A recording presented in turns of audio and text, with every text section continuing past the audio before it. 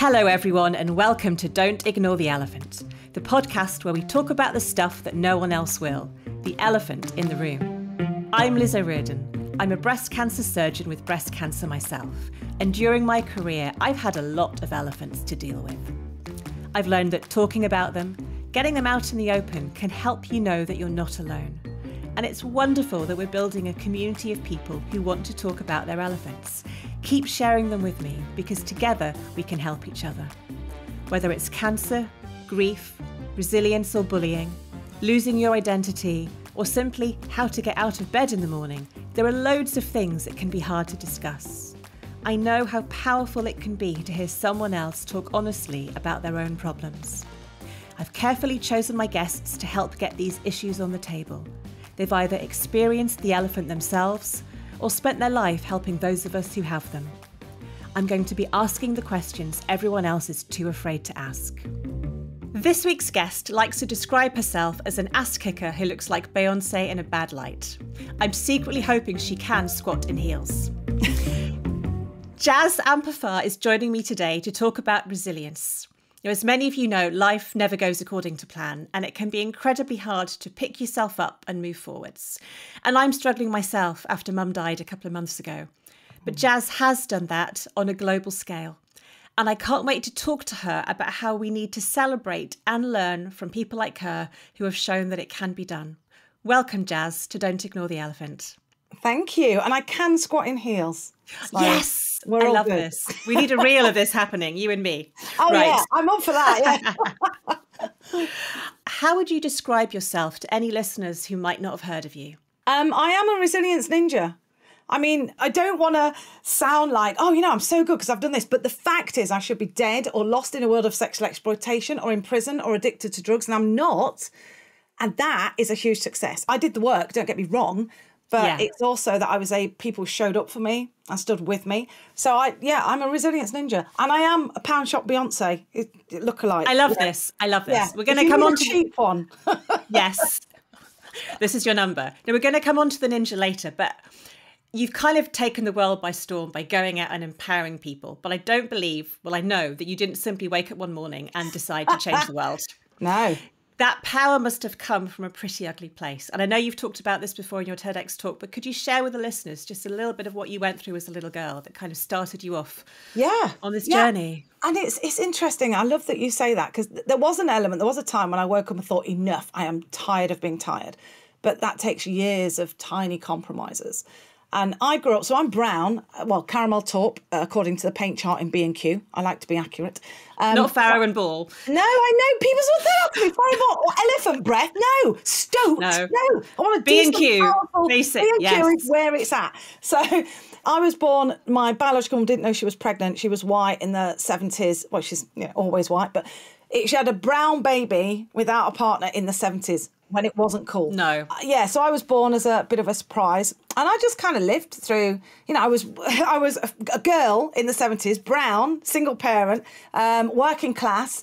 I grew up with my grandparents for a little while, but then my mum got married to a terrible human being.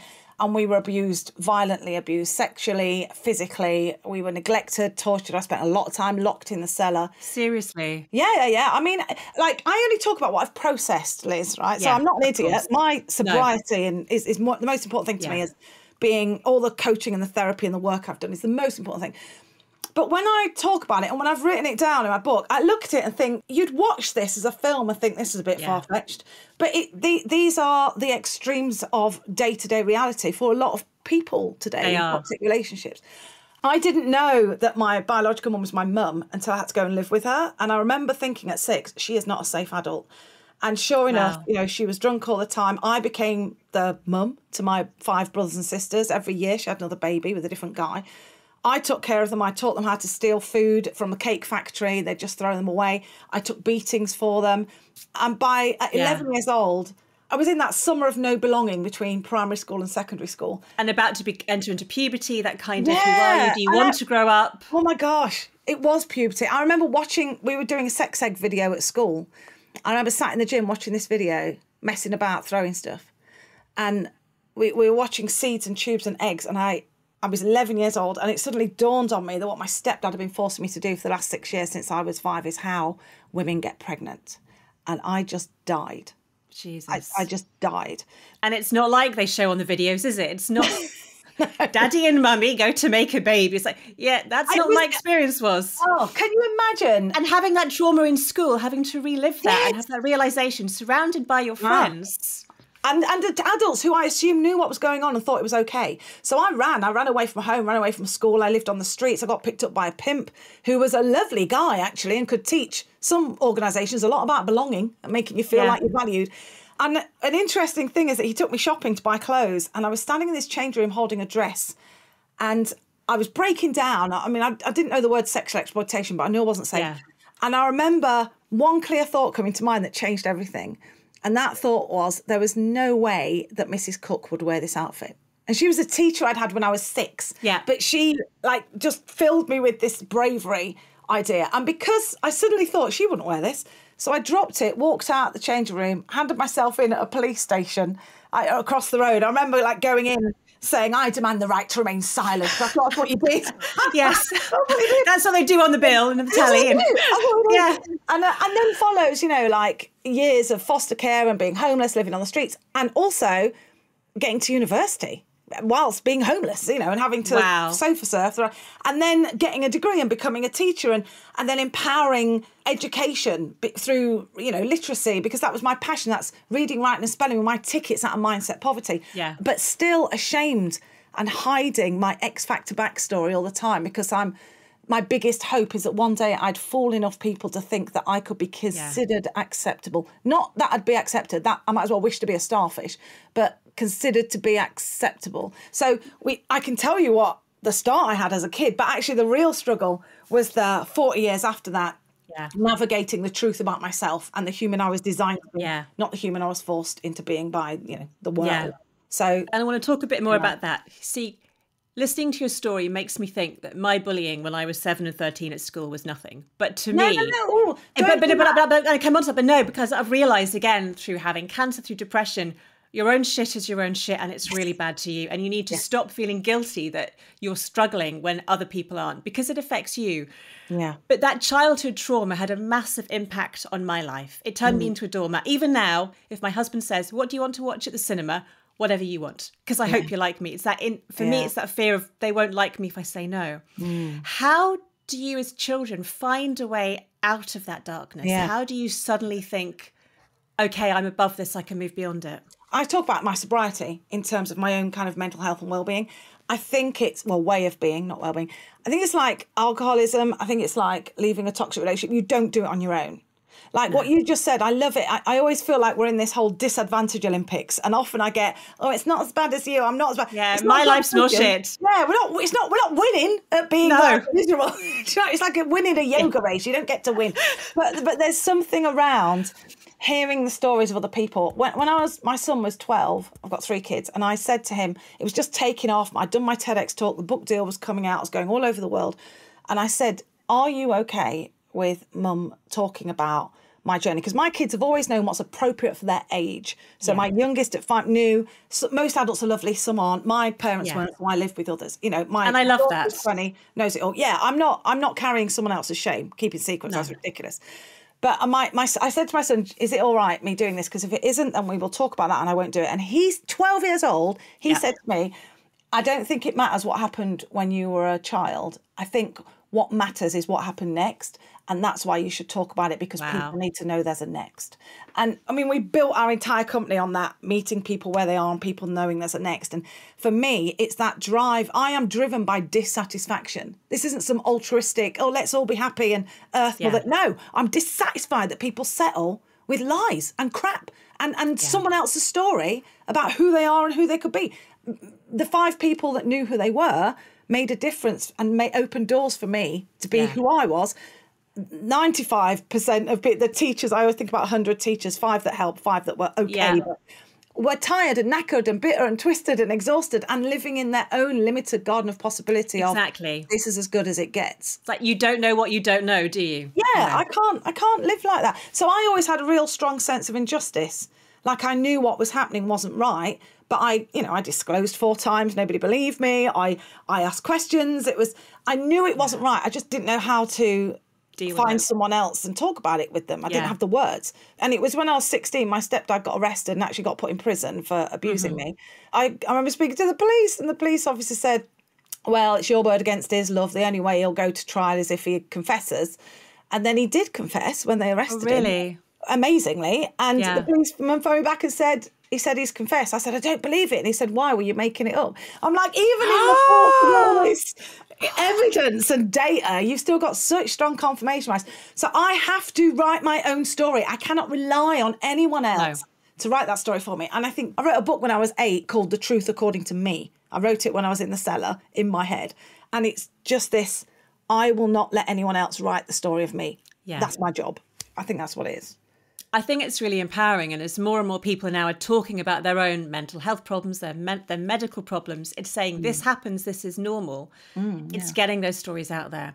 But it sounds like some teachers had a huge impact on your life. And I've spent a lot of my professional life teaching medical students and doctors, and it's not always easy. You get days where you're having a really bad day and days where they just piss you off. But you get such a sense of pride when they get it. When someone does their first appendectomy or they get a diagnosis right, it's almost like you've given them a baby set of wings and helped them to fly. What kind of drew you into teaching? Was it kind of wanting to give back and help other children like you? No. Well, there we go. I don't want people to have the idea that I'm some altruist, kind. I mean, I am kind, but that's by choice. The idea of me being a teacher was ridiculous. You know, when you talk about, because people like, my theme tune was people like me don't do things like that because I'm not good enough. Okay. That was the bridge. I'm not good enough was the bridge. So the idea that someone like me would do anything like that, you know, I knew what people like me did, and they didn't go into teaching. You know, they got pregnant when they were 12, got a house on the council. Got a council house, and then got beaten up and, you know, did drugs a lot. So I knew what my future was. But it was... we had this Mrs. Cook. She used to make us say who we were going to be when we grew up, not what we were going to do, who we were going to be. Oh, I like that. Yeah, and I remember it being my turn. Actually, one kid, Derek, he said, I'm going to be a daddy. And we're like, idiot, she means jobs. But he did go on, Liz, to have several children with several different women. So dreams come true. They do. Come on, Derek. But mine was, I want to be, who do you want to be? I'm like, I want to be just like you. I wanted to be someone else. I spent my entire life wanting to be someone else. And I wanted to be someone who was comfortable with themselves and who truly enjoyed being with other people. And that was not me. Those two things, that was not me. Yeah. So a form of escapism in a way? No. I think I felt like I was living a 9-carat plastic world at home. I chose to believe that my experience at school with good adults was the reality, and that my experience at home was some kind of sordid nightmare that I couldn't wake up from. That's how I navigated it. So, and I classified adults as well into category 1, 2, and 3. 1, okay. I'm nervous now. No. And I have to stop myself, because, you know, when you grow up with someone, if you grow up bullied or with an abuser or in a toxic, you know, you learn to read body language. You think you're a bit psychic, but you can just read people really well. You get a vibe. So I was doing that. And category 1 were great adults. They loved you. They were genuine. You're category 1. You can tell by the way that you're connecting and being professionally vulnerable and personally authentic. Easy. Category 2 like you. They're not going to hurt you, but you're a bit of a burden. They haven't really got time. They've got other stuff to do. Category 3 are either dangerous or idiots or dangerous idiots, and they should be avoided at all cost. But I lived with category 3 and met category 1. So every time I was in foster care, every time I went to a new family, every time I was started at a new setting, I just laid that down and chose. It's a choice, isn't it? Like, I wanted to be a teacher. I did. I wanted, because it was the highest form of human, and it still is. Definitely. There's something amazing about leaving that gift in other people. But more than that, I just didn't want to, having been victimised, I didn't want to live life as a victim. Yeah. Like, victimhood is a lovely place to go on holiday, but you can't live there. No. But I love what you said about almost starting again every time you change setting. And I think it's hard to get rid of friends who you don't like anymore. But it's like life is too short to spend time with people who don't love you. Yeah. And you can let them go and you can move on. And as life changes, your friendships might change. And that's okay. It's hard though, isn't it? Oh, it's really, really hard to let friendships go, that guilt. But actually, if they're giving you more pain than joy, sometimes you do have to put yourself first. But do you find though, you know that book I used to read to my kids, I wrote to the zoo Dear Zoo, I wrote to the zoo to send me a pet. They sent me. I always think that, like, I wrote to the zoo to send me a pet. They sent me a macaque. And some people would get a macaque in the house. It would it would just rip the house to shreds, eat everything, poo everywhere. Yeah. And they would rather live with the macaque than put it in a box and send it back. Because the effort required. And I feel like that. I feel like I've been there where I've chosen chaos. Because it's too hard to deal with the stuff in your head. It's easy to live with the chaos you expect than to say, right, a lot needs to change. Yeah. And so I've tried being depressed. I've tried being suicidal. I've tried being miserable. They all suck. They do suck. What I do now is I choose when I wake up in the morning, I choose this. And sometimes I don't choose it till 11:30 because, you know, I'm a human. But I choose this way of being. But talking about change... Go on. I think now's a good time to bring up, and you'll probably hate me for doing this, and the thing that you probably hate being famous for, which you know I'm going to say. How did you go from being a teacher to being on The Apprentice 10 years ago? What made you apply? Look, I have a hobby, right? Every 20 years, I apply to go on a reality TV show and I get on. Oh, really? Yeah, I do. It's a hobby. I love So when this. I was 20, I went on blind dates. No, I applied to go on the Krypton Factor, but I couldn't fill in the application form. So I went on blind date. And I was a picker, and I picked number 2 from Leeds. And we went on a date, and he climbed out of a toilet window to go to McDonald's, left me in a restaurant. So it was on the best blind date every year for the next 9 years in the worst date category. So there's a recurring theme here. So bang on brand with my terrible taste in men. So 20 years later, I'm like, it takes 20 years to get over it. So 20 years later, I'm like, I need a show that's got gravitas. And also I'm a teacher now, I'm married, I've got 3 kids. I'm like, I've got this great idea for literacy being a bit like a Moshi Monster game. I mean, this exists now, which is fantastic. Yeah. But I remember when I was in foster care, you'd go to different places and everything about you, your story would be left somewhere else. And because you were a child, it was hard to advocate for yourself and say, no, look, I'm really good at put me in the top set. So you had to keep reinventing who you were. And I wanted to be me. I wanted to be the true me. And I was frustrated in teaching with children coming different schools and you had no information on them. So it was like a record of who they were and what they could do, and it could go home to school. I thought, I'll invent this. So I applied for The Apprentice, which, you know, looks really easy when you're sat on the sofa eating Haribo, going, these people are very stupid. They shouldn't be allowed. But when you're one of the very stupid people. Yes, in your high heels, cluttering down the high street, you're going, why don't they wear trainers and sensible clothing? I know. My show was the year that The Apprentice went really glamorous. It was all Louboutins and hair extensions. Apart from me, I'm dressed all in black, looking like I'm ready for a funeral in the beginning bit. But anyway, so I go on the show. And Alan Sugar, we go in and Lord Sugar says, who's going to be team leader? And I say, I am. Never on week one. Never on week one. Yeah, everyone's like, haven't you seen the show? I'm like, yeah, if you win, you're a hero. But obviously I lost and I was fired in the first week, bringing nationwide shame to educators everywhere. You're welcome. And when people say to me, why do you keep doing this? Like, what's wrong with you? Or what you're going to do next is the first one. And if I did a blind date at 20 and Apprentice at 40, I'm 50 now, but in 10 years' time, I will be on Love Island. It's happening. Oh, I was about to say that. Or RuPaul's Drag Race. I don't know which one. Yeah, that would be amazing. Did you have to learn to speak in management cliches and give 110%? I just make it up as I go along with somebody else. And Marmite, they either like me or they won't. Yeah. But and the other thing they ask is, why do you keep doing it? And it's like, why not? Imagine if you were living with nothing to fear and nothing to lose. Yeah. And nothing to prove. That's how I live. I'm genuinely not scared because I have failed so many times. I am an artist. I'm a failure artist. So I know how to reframe. I know how to pivot. Yeah. And the worst thing that happens to me is when things go right the first time and I miss out on an opportunity to reframe and embed ambitious resilience. And do you know what I mean? So I'm not saying everyone should go and apply for reality TV shows, although it's very easy to get on a reality. Well, I have applied for the Sewing Bee and the Bake Off, and I got through to the second round of auditions, but I've never got any further. And I think I don't want to be that doctor crying on the floor looking at their bread or breaking a zip. I'd like to do Sewing Bee, but I'm rubbish. You know Nadia from Bake Off, Liz, she lives down the road. I get confused for her, like it's happened 4 times. Because you're both brown ladies. Oh, so we got 2 eyes and boobs, so clearly we're identical. Yes. I mean, she wears a head covering. It's like, but the last time someone thought I was her, they said, oh my God, you were on reality TV. And I was like, yeah. you won Bake Off. And I went, yes, I did. Oh, own it. It just makes a nice change from, no, I was fired from The Apprentice. And it makes them feel more comfortable, doesn't it? Then, oh God, I made a huge mistake. I've signed loads of her books for her. So, you know. Love it. You said at the beginning, you are a resilience ninja. How do I become one? Well, I've got T-shirts. I sell T-shirts with that. Excellent. This, again, I talk a lot about this, the hula hoop of choice, that it is choice. Like, I feel like I hate the fact that choice is the main factor. I have to say this carefully. When I was working in prisons, I was speaking to some prisoners and they were sharing their story and I was sharing mine. And the main difference, because we're all humans, I'm scared. I'm scared the first time and I'm slapping myself in my head thinking, get a grip, Jaz, find something in common.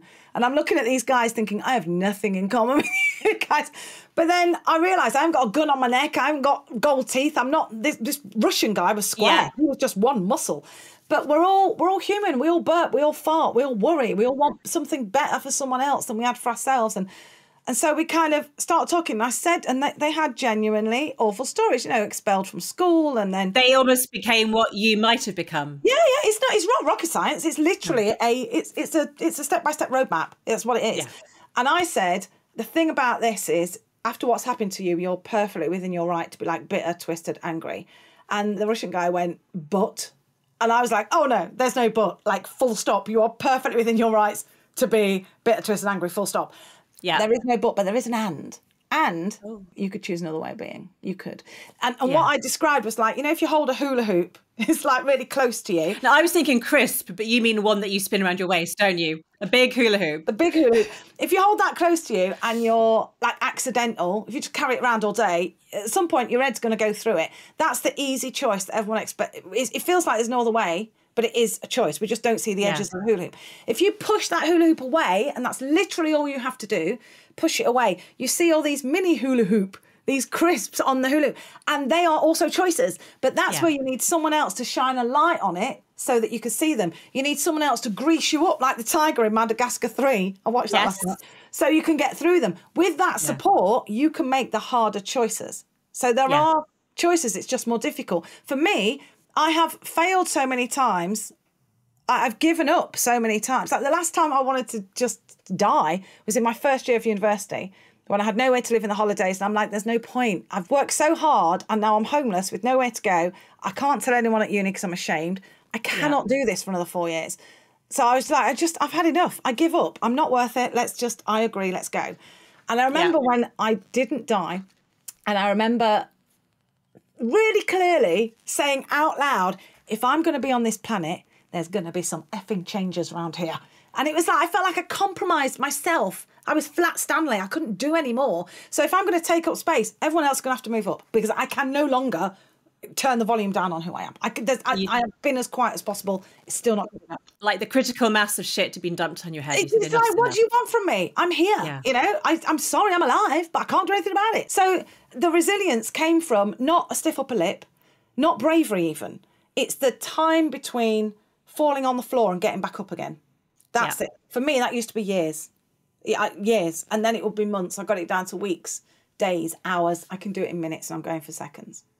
It's how long it takes you to get back to the truth about who you are.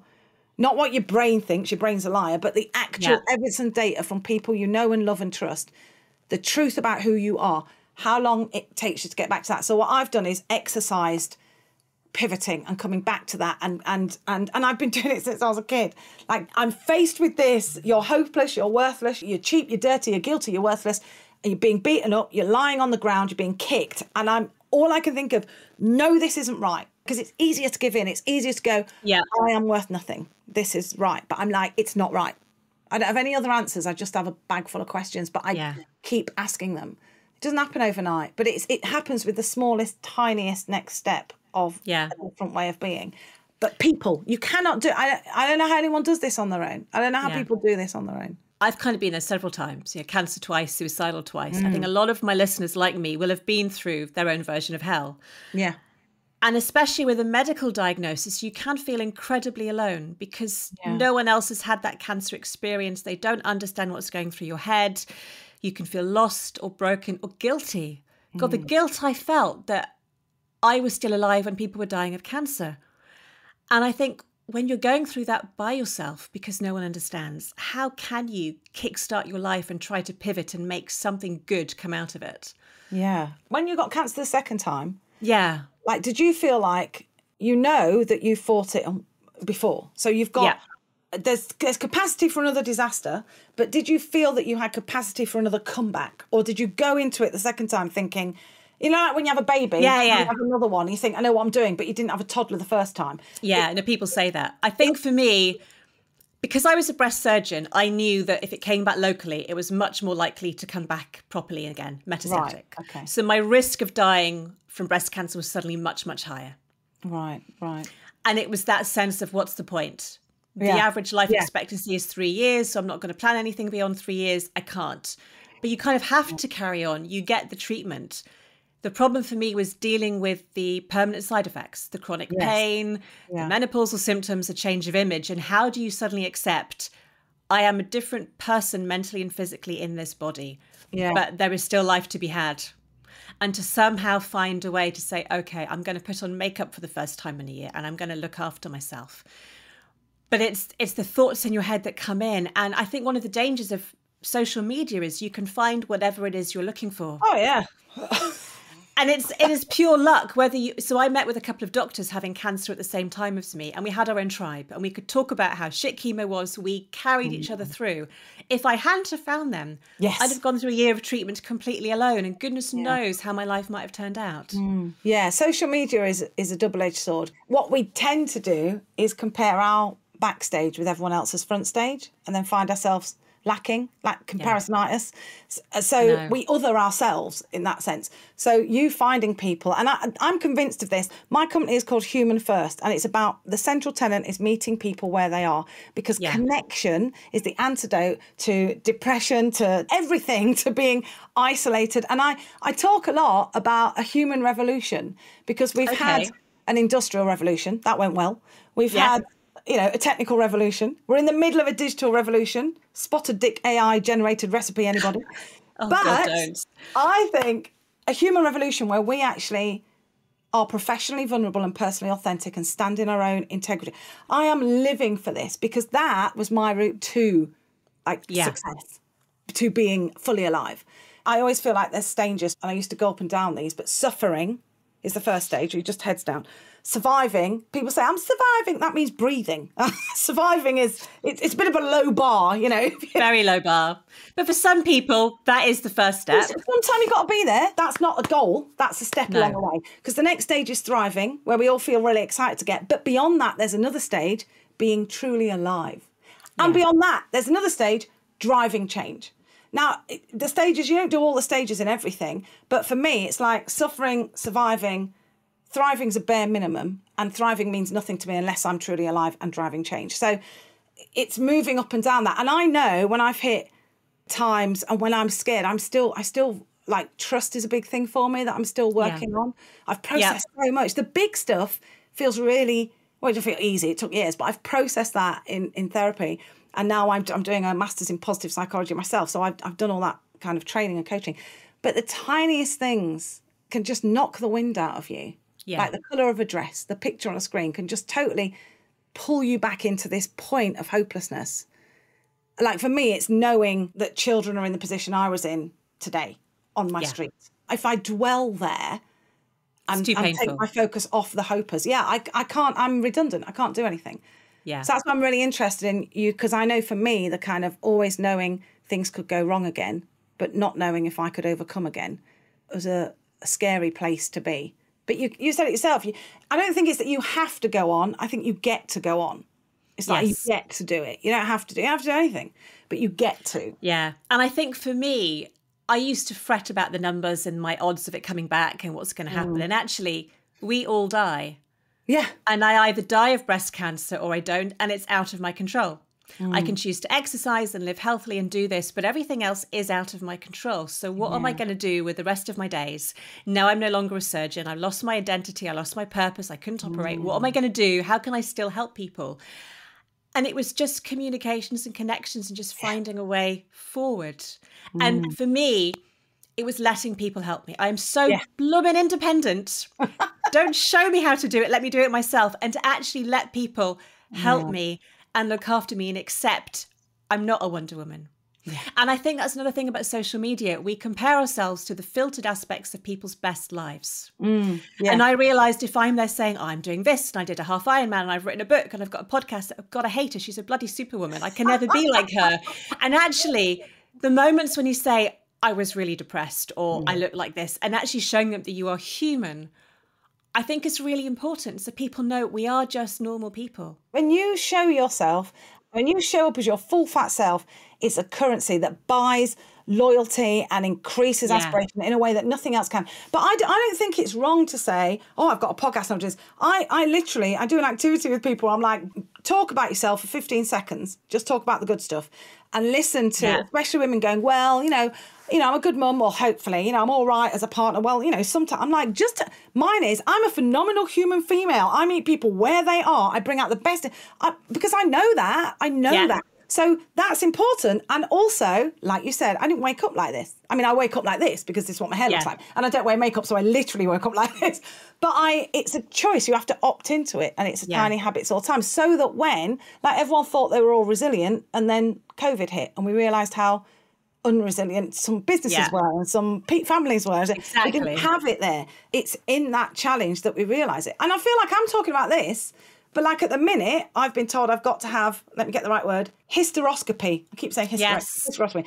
And my default setting all the time with anything medical is I'm going to die. And when I had pneumonia at about 40, for my 40th birthday, I remember lying in the hospital. I was like all hooked up to all this stuff. I had a mask on. I couldn't lift my hands. I couldn't talk. Yeah. And I remember falling to sleep thinking, I don't know if I'm going to wake up. And in the moment where I actually could have, like, really, was quite close to dying, I said goodbye to Ed, my husband, and I thought, well, if I die, Ed knows I love him, the kids know I love them, and I've got great friends and family. Okay, can't do anything else. And then I went to sleep. Now, I did wake up the next day, but my biggest fear is still, I get you need a hysterectomy. I'm like, oh, my God, am I going to die? It's like, why do I jump to that? Why do I cut out all this stuff here? Just jump to. It's that fear, and not letting fear drive the bus. That is the thing that I aim for all the time because it's always going to go wrong. There's not an if, what if. It's always going to be when. And I think it's acknowledging you have the fear, like saying, well, what are you actually scared of? You might die. Yeah. Well, yes, you might die. Can't do anything about that. Yeah. Move on. And you're going to die with an unfinished to-do list. That's what scares me the most. Oh God, the list never ends. I love writing a list of the things I need to do and then, I love a list. But having cancer made me realise that it's my family and friends that are important. I don't need all this shit behind me. And I love that you said the most important thing when you thought you were dying is that your family knew you loved them. Yeah. Yeah. And it kind of breaks it right down to, we are lucky to have that support. There are many people who don't, but it really is the simple things. But I want to talk about owning your worth. Yeah. Because what you were talking about, women saying, I think I'm a good mum. Right back at medical school, whenever a consultant would ask us a question, the girls would always say, well, it could be and it might be and I'm not sure. And some rubby bloke would say, it is this. Wrong. But because he was confident, the consultant believed him. And I'm terrible at owning my worth. We are very bad, I think, as a female sex at blowing our own trumpet, demanding to be paid what we think we should, talking about money, saying, how can you help my listeners think, right, own your worth. Yeah. This is what you need to do. This is how you can grow and actually get paid or be valued for what you can really offer. I think the first thing is realising you're not unique or special because we think in that situation that you were talking about, we're like, I don't want to, what if I look stupid? What if I get it wrong? That is, every single person around you is thinking the same thing. You're not special in thinking that. It's literally nothing about you. And the human condition is people going, it's the way people react to it. Now, you could argue that guys are, certainly my generation, Generation X, you go out when you're a teenager, the guys go and chat a girl up, it doesn't go right, you just go on to the next one. Yeah. The girls have to respond to being chatted up / harassed. So in a way, like my brothers learned, you just keep going, just keep going.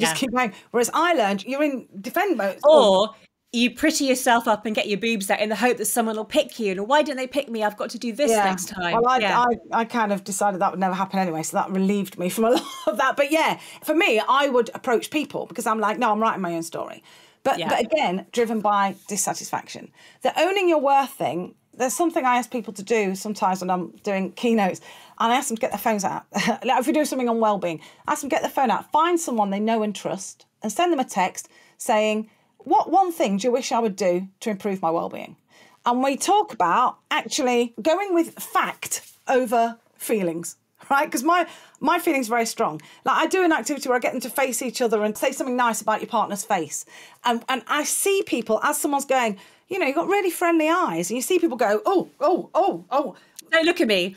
Yeah, it's like, I like your top. Oh, it's only Primark. It's like, all right. Yeah, I hate it when women do that. Say, thank you. I like this top too. Eye contact, smile. Thank you. That's what we practice. Accept a compliment. But everybody feels uncomfortable in a place where they've got to put themselves forward. You wouldn't be human if you didn't. Now, for the guys that shout the answer out, they have rehearsed and gotten better at shortening the time between the nervousness and the result and going, yeah, it's this. So I'm like, I used to pretend I had an invisible friend called Tarquin when I was 18, not even a child. And Tarquin went to Eton and was white and male. He had like this tuft of blonde hair. And Tarquin was beyond confident. He was entitled, but it was the quiet, yeah, if you needed a volunteer, Tarquin would go, yeah, I'll do it. Because Tarquin couldn't consider the possibility that he wouldn't be able to do. Love it. So I'm like, right, what would Tarquin do? And it's this idea of when you feel like I'm not good enough, people like me don't do things like that, know that you did not write those songs. They are the songs that exist in the human condition and everyone is thinking and feeling it. What you get to do is choose, do you want to go along with the status quo of self-doubt? Do you want to do that? Because the choice is yours. Or do you want to say, you know what? And I do this. I'll stand in front of a room of 500 people and go, okay, put your hand up if you're a success and just look at the room. And it's shoddy. If you're in America, everyone gets on the table. Oh, yes, I am. But in the UK, people are like, oh, I don't know, Sandra. Yeah. I think you are. And I'm like, if you have found a way of surviving 100% of your shittiest days, if you cannot attribute that as being a success, you found me at the right time. But what we've got to do is start reframing and rebranding failure in a way that it's not a full stop. It's not even a semicolon. No, you have to fail to learn and to grow. You're supposed to aim for epic failure so you can do it and move on past it and grow. Definitely. It's a hard journey, but it starts with a decision to do it and then asking other people, what is the truth about me? Who am I? People you know and trust. Like I had a mate called Ben who was in an accident and lost his memory and lost all of his sense of self. And his friends used to come and visit him and they'd play heavy metal music and talk about running because that's what he loved. Yeah. And they said, oh, you know, when you used to run, you loved this. And he'd go, did I? And so at one point, imagine losing your identity at the point you don't know who you are. At one point, he said, I decided to be like the Ben my friends knew. So I started listening to rock music. I started thinking about running. And that is how I got better, by being like Ben. Isn't that powerful? So I'm like, I'm going to be the person that other people who see me and go, oh, you're amazing at this. I'm like, what if that's true? What if I live as if what they think about me is actually the truth? And then it's totally different to living to what I believe. Which is very different. So my husband would say that's fishing for compliments, but I'm going to say Jaz has told me. Fishing for compliments? No, it's rebranding the liar that lives in your head. Love this. There's a difference between neediness and basic human needs. We need to belong, and that means we need community. And that means we need to rely on people who know us well enough. So when our amygdala is going, you're fat, you're ugly, you look old, get out. Other people are going, well, the fact is you are a resource to people and because of you, I am who I am. So whatever you feel, fact is going to take precedence all the time. So, yeah, I suppose it could be fishing for compliments, but I prefer to see it as the reason I'm phenomenal. I'm going to have words with my husband to tell me how amazing I am every day. But right now, I've been told to say 2 words to you. Power gran. So where did you get that from? Secret sources. Come on now. I can't reveal my sources. Sorry, listeners. Gran. Yes. This is my nan. Powerful nan. My nan, right, she looked like Les Dawson in drag. She had huge bosoms with her glasses on a chain. She was arms folded all the time, like this, very formidable. People would come to the back of our fence when I lived with her and they'd discuss, well, mainly she'd watch the news and go, hang him. She was very judgmental, very biased, quite a little bit racist, even though she had a brown granddaughter. You're really selling her. But this woman, she was, as well as being kind and compassionate and lovely, you know, she took me in and stuff. She stood for integrity. She would call a spade in a way that if you've grown up working class, you can only ever love. And the horrible thing about being working class at birth and becoming middle class and having kids that eat couscous and things like that is that you leave behind a community. Yeah. To move forward, you have to say goodbye to people. My nan was someone who you couldn't say goodbye to because she lives, like my daughter will say things that she said, even though my nan died before my daughter was born. So clearly it's coming through me. She had this kind of wisdom and stoic nature, and she was very like wartime nan. So when she took me in, it's like, right, there's a bed, there's some food, you are looked after. There was no need for connection or love or anything like that. Humor was where we met. My nan was so full of wisdom, and all of the stuff I talk about has come from her or EastEnders, really. They're the two sources. She was just someone who didn't take any rubbish, and she was a woman during the 40s and 50s. Well, she was a woman her whole life, but, World War II. She lived in that time. Yeah. What can you imagine? She lived with my granddad. They got married. He lied about his age. Then he went off to war, came back. They got married. Then he left 2 weeks later. She didn't see him for 4 years. Came back a different man. I can't imagine. Yeah. And she has to carry on with the household and running everything, hoping they'll come home. You can't imagine, can you? My mum had like 6 kids, different dads. She just kept taking them in and taking care of them until she couldn't do it anymore. And wow. We lived in a brothel, and she would come and visit us. She wouldn't come in. Standards, she'd say. Standards! So she wouldn't come in. But she'd pull up in the car and pass us soap out the window. And there was this one time when she realised we weren't in school. We'd gone and we were feral, so they didn't enrol us in school. Yeah. And my nan, I've never seen her. She got out of the car and she had a handbag, little handles, triangle handbag. She had a handbag. She marched into the brothel. I don't know what was said. I heard a lot of shouting, but we were enrolled in school the next day. It was just like, and I'm like, you do not mess with her. You do not. I'm picturing the children's TV series now of Power Gran. Yeah, that's her. You know Happy Valley? She is she's Catherine in Happy Valley. Oh, is she? She's Catherine. She's totally that. Got you. Just badass grandma. Yeah, look, we all need one. Yeah. And I collect brothers as well. I collect brothers because I'm good at being a sister. My brother, closest to me in age, took a heroin overdose and died. And we had the same story, but I had people standing with me doing witness, and he only had people doing things to or for him. There's a difference.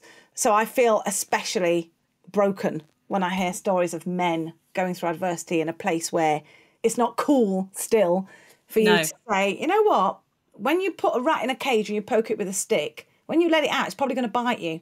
I'm a rat. Yeah. I've been poked. I feel like biting and I actually want to not bite. I need some help with this. Do you know what I mean? Yeah. It's like, it's still not okay, easy, cool. No. And I think the whole, toxic masculinity, I think men find it much harder to often make connections and to share what they're really, really feeling. And I think as women, we need men to help empower us just as much as we need women. I think definitely just be nice to everybody, really. Well, only the type 1 adults, obviously. No, but now that's interesting. Okay. For me, if you're going to meet people where they are, that's everyone. You don't get to choose whether you like or not. So when Philip Hammond was on the front page of some paper going, there's no poverty in London, I live and work in London, I don't see poverty. You're like, well, first of all, you live in Mayfair and work in Westminster, so you're not going to see a lot of poverty. But lots of people were like shouting, and this happens today. Someone says something and then everyone shouts, but this shouting at each other and disagreeing and polarising each other, only hanging around with people like us who think and feel the same as us. That's not, I want change more than I want to be right. I want to be right a lot, ask my husband. But I want change more. And that means I have to inconvenience myself and not hang around with people who are brown Beyonce lookalikes, because I kind of got that covered. Oh, you've got that covered. Be with people who are different. That's the whole point. If you had one tip to help anyone listening who is struggling, they think they're in a tough place, they don't know how to start moving forward and getting that resilience, is there one little tip you could give them to help them start on the journey? I hate the journey word. I'm sorry I said it. No, it's journey is the word though, isn't it? To start pivoting. There's an image that comes up of there's always a way through. There is always a way through. And I haven't experienced everything. And without getting into disadvantage Olympics, there are people in much worse situations than me. There are people right now listening to this saying, I have no way of seeing a way through. It is not possible for me to move forward from here. And I would say to you that what you know is possible is limited to your experience, your reading, your life, your thoughts, your feelings, and you are not the gold standard of human. There are other people with different experiences who have survived bigger and stronger and uglier things than you are in right now and can give you a roadmap. You just have to be prepared to consider the possibility that that might be true. You don't have to do anything. You don't have to take steps. You don't have to do the journey on your own. But you need to be open to considering the possibility that you don't have all the answers. Love that. And I think if I'd had that, my journey to recovery and sobriety would have been easier and quicker. And maybe listening, it's so painful to stay where you are that you have to change. Thinking what life might be like if you don't do anything. Well, I honestly feel, though, Liz, that for some people, and for me included, there's been lots of times when I've chosen, like, it's just easier. Let me just lie down here with my face in the soil and wait to die. It's easier. And I've been there a month ago. My mum's funeral. You can't. Yeah. There's no point. You lose everything. What is the point? Just stop now. Yeah. And mum's funeral and the year of firsts after that. Every time there's a birthday or Easter or Christmas. It's going to be fun. You know, and it's like, grief is like, it's like being in an ocean and there's no blooming Leonardo DiCaprio hanging to a board to keep you company. It's just these waves and then it's tiring and then it's boring and then it's exhausting and every single one of us, we may have different stories, but we know what fear is, we know what guilt is, we know what grief is, we know what hurt is. And we also know there is a way through. Yeah. And I hate that there is. I wish the answer was, give it up, son, you'll never be a walker. I wish that was the answer. Give it up, just lie down, give up. But my experience myself and everything I've read has told me, shit, there is a way through. And it's almost shit, there is a way through. It's not, yay, there's a way through. Because actually, if there wasn't, life would be easier. It just wouldn't be better. You can't spend all day under the duvet eating biscuits in bed watching Netflix. You could do it for a while, but it's gonna make you worse. It's a holiday strategy. It's not a life strategy. Love that. Listening to Beyonce, obviously. Favourite Beyonce song? Ring on It. Absolutely. Oh, if you like it, then you should have put a ring on it. I think that's my lifetime anthem. No, I saw you've got a book coming out next January, haven't you? Yes. Well, I've got two. So this one, I've written one for educators. And this was really kind of looking at the tiny acts of compassion, tiny things that these 5 teachers did while I was going from 4 through to 25. The tiny things that they did that made it possible for me to pick myself up and keep going. So that's called Because of You, This Is Me. Because genuinely, I should be dead and I'm not. And it's because of people like you. It is because of people like you. This is what your success looks like. So that's for them. And then there's the Human Revolution, which is more of a book for everyone, not educators, about this ability to be who we were designed to be instead of having to play a role that we didn't sign up for, but we find ourselves second cactus from the left, you know? Yeah. And how that looks at life and in work, in business, in work and in life. I'll be looking out for both of those. Now, before I let you go, because I could talk to you for hours and hours, we have a podcast, Jar of Joy. Ooh! I started this during chemo when I found out my cancer had come back, it had grown. What was the point? It was Christmas. And I thought, I don't like mindfulness stuff, but if something good happens, I'm going to put it in the jar. Like finding a fiver down the back of the sofa or a bird singing. And it's not every day, but we have one for the podcast. And these are the entries you've had so far. It's your turn to fill it. I want to know something that's made you smile in the last week. In the last week. And we'll put it in the jar. So I foster this medical detection dog who can smell diabetes and COVID and stuff. I don't know. He's really clever. But I'm his foster mum. So I took him out for a walk on the lake, which has been frozen for 2 weeks. And every time we go there, every day, he runs up to the edge. He's like, oh, and he's desperate. You know, dogs just want to live and not nap. And so he's desperate and he can't go in. And we went yesterday and there was finally a tiny bit that was not frozen. The swans were there, the books were there. Everyone was trying to, be in one bit. And Archie just ran to the edge, saw the water, reversed, and then launched himself. And I pissed myself laughing. I literally was on the floor like, oh boy, I know how long. Mum, it's water. That is the picture of joy. It was just that he literally reversed. So, and then when he jumped, he goes, whoo! And he's got no idea if he's going to land on the ice or on a duck. He didn't care. He just went for it. And I'm like, that is who I want to be when I grow up. That's who I want to be. That's where I'm heading. A flying dog. Oh, I love that. That's what made me laugh. That is definitely going in the jar of joy. Oh. Thank you so much for talking to me today. We'll put where to find you and all about you in the show notes because it's boring when people read them out at the end of a podcast. But thank you so much for sharing your wisdom with the listeners today, Jaz. Thank you for having me on and for letting me be in your orbit. I feel like I've received more than I've given. And I give a lot, but I feel like I've received more. So thank you.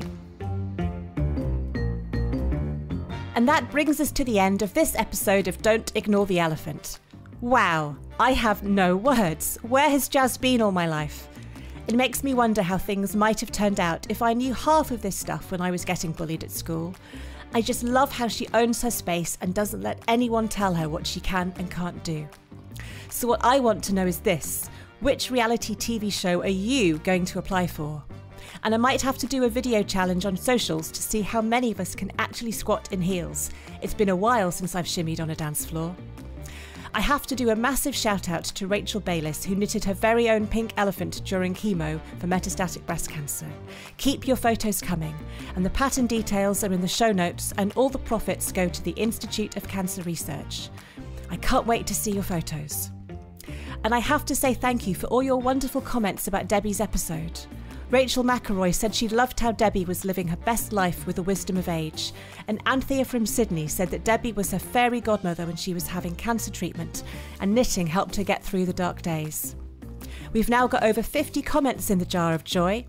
Becky Ross said hers was singing ELO's I'm Alive at the top of her lungs when driving down the highway. We've all got a guilty pleasure driving song, haven't we? And this one made me cry. Janice Michael put on a coat she hadn't worn in ages and found a note in the pocket from her granddaughter that said, "Gran, I love you. Remember to let me know what's made you smile this week." Next time, I'm going to be speaking to Felicity Cornelius Mercer about the reality of being the partner of someone in the public eye, using social media as a force for good, and a little bit of swimming as well. If you enjoyed the show, make sure you subscribe and leave a review. I love knowing that the podcast really is making a difference. Thanks for listening, and I'll be back next week.